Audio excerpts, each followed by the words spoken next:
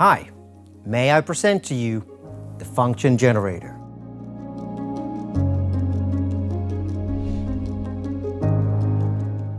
To operate the function generator, you choose it in the control unit by pressing here, and you see that you have 6 different waveforms that you can generate.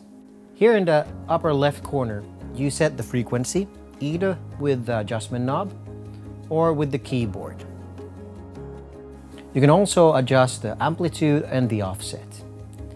And if you work with square waveform, you can also adjust the duty cycle. And in the trapezoidal waveform, you can adjust the rise and fall time of the waveform. There's also a frequency counter that can be used. When you have done your adjustments, connect your test leads and output the signal.